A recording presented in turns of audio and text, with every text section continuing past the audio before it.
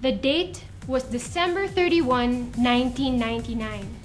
Billions were spent for computers to be Y2K compliant, and the world bated its breath for the computer apocalypse.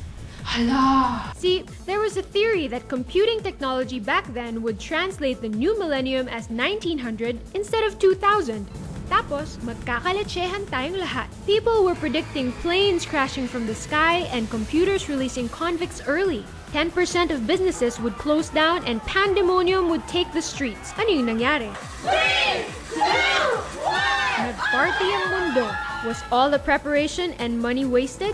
Not exactly. The US couldn't handle all the IT work itself, so they sought help from other countries like India and the Philippines. This was the beginning of outsourcing. Soon enough, call centers were popping up all over the globe. So the Y2K judgment day never came, and now all we got is this, and this, and this, and you get the picture. They're not exactly Gundam level yet, but we're getting there.